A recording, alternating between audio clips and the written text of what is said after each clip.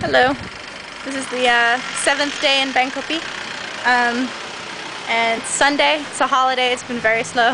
But it's nice. It was kind of a quiet day at the gym this morning. And so I went for a run, did some shadow boxing and some bag work and stuff. And it's the afternoon. Well, almost. It's like almost noon. So I'm walking around a little bit, which I haven't really had a chance to do. I've been sleeping a lot. So seeing a bit of Bangkok and it's nice. And it's I don't know, it's hot out.